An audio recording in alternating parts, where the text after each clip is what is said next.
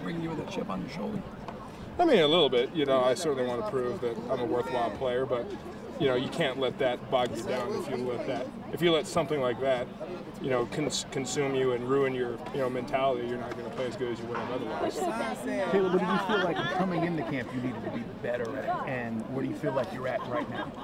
Everything, man. You know, no matter how good you are, there's always things to improve. I've, you know, been working to improve pass blocking, run blocking, call making. You know, when there's adjustments need to be made, pre-snap. You know, all of it, and everything that can be improved needs to be improved. How much different is it with the guys coming at you this year with all the new faces on the defense? I mean, you know, from a tackle perspective, you know, there's only so many moves in the book, and throughout the course of the year, you see them all. So, I mean, you know, you're still on an island, so you know, you kind of do what you do. I think our D-line group is really good. They're really stout, and you know, there's a lot of ability and a lot of drive there, and so it's been good competition, I think. Earlier in the offseason, there was a picture out there that was posted. You look like the Incredible Hulk, right? You had all these muscles bulging, and everybody's like, man, look at McGary, he looks like a beast. Did you do anything with your strength training? I mean, I strength trained throughout the offseason like everybody. Just happens to be a picture I was taken at the right time, I think. And I know I'm not exactly going to complain about that. That was not Photoshopped. No, it was not Photoshopped. You would be able to tell if it was Photoshopped, I assure you. Okay, Thor, one more question. Any difference in what they're asking you to do with the way they're showing more mobility with the quarterbacks moving around? Are you seeing that already in practice? Yeah, you know, having a quarterback that, you know, where running is, you know, really a part of his game and a part of the threat he brings. You know, I assume coach is going to make that more part of the game plan, but you know, as the big ugly up front, they tell me to hit that guy, and that's what I do. Kaleb, has Jake talked to you about anything, advice? He's the elder statesman on this O-line. Is he giving you any advice going into this camp? In the famous words of Jake Matthews, do good, not bad.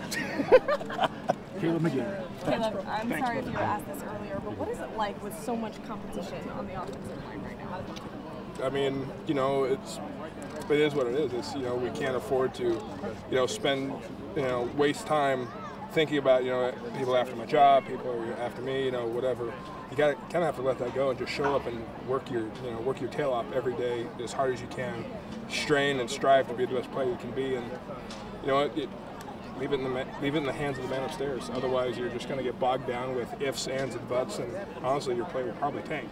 Arthur Smith, the former offensive lineman, what exactly does he say that he's looking for from you guys? I mean, you know, he wants a bunch of good dudes that perform well. You know, he wants the right guys, and that's what we're all striving to be. We all want to be the right guys for coaching.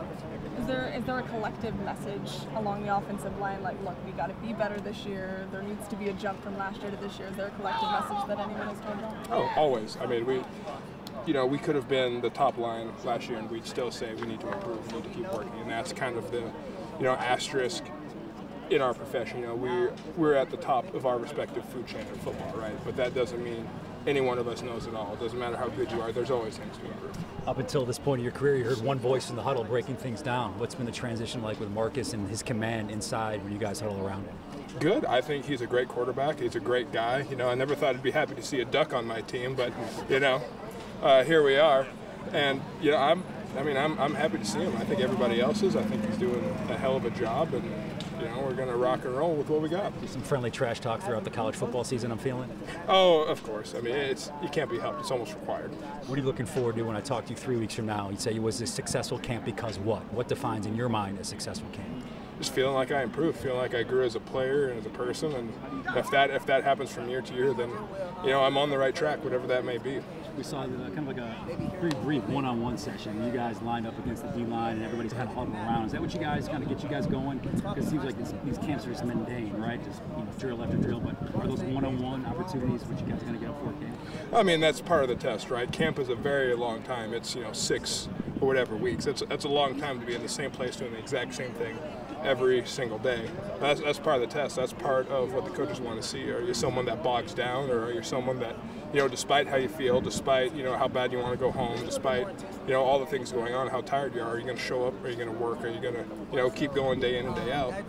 And, you know, really, you shouldn't have to be. You shouldn't be a guy that people have to get up for practice. Like, practice is practice. You show up to work, and that's what it is. There's up days, there's down days, but you should always show up ready to work. We do get a little excited about it. Thanks, bud.